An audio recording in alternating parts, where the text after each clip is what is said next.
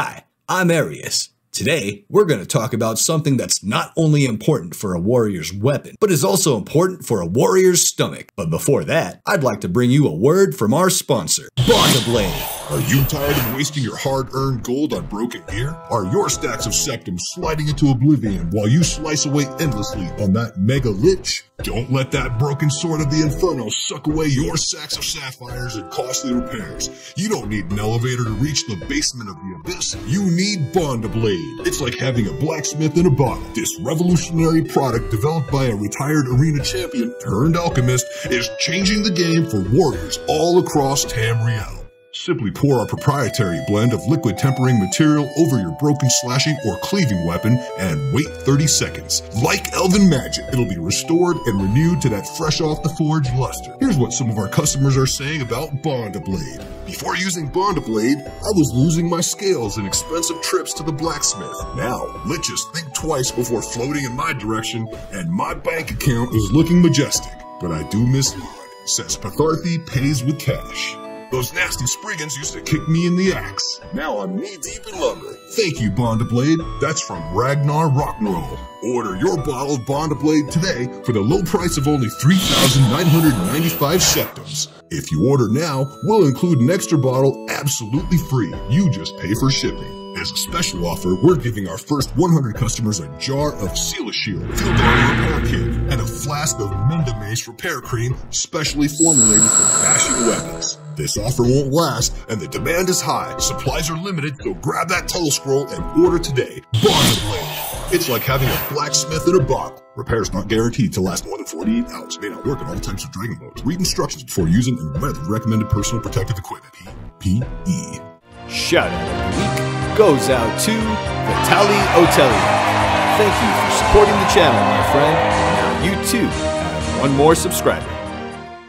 And now, from the cookbook of Sage Spoon, Daedric Hearts. They are primarily used for tempering Daedric weapons, but did you know that they're also a highly nutritious and tasty addition to an active warrior's diet? Don't get grossed out, here are a few interesting facts. A single Daedric heart contains twice as much omega-3 fatty acids as hissed carp, salmon, and slaughterfish. They're also high in dietary fiber and contain more nutrients than a pot of beef stew or Elsewerian fondue. Daedric hearts are best when boiled, first to remove toxins and tenderize the innermost chambers. They make delicious, savory breakfast dishes served sliced over bread or porridge. Some consider removing the hearts of Dremora or other Daedric species to be inhumane. However, most Daedric do not actually need a heart to survive and will regrow new hearts in about 48 hours with adequate rest.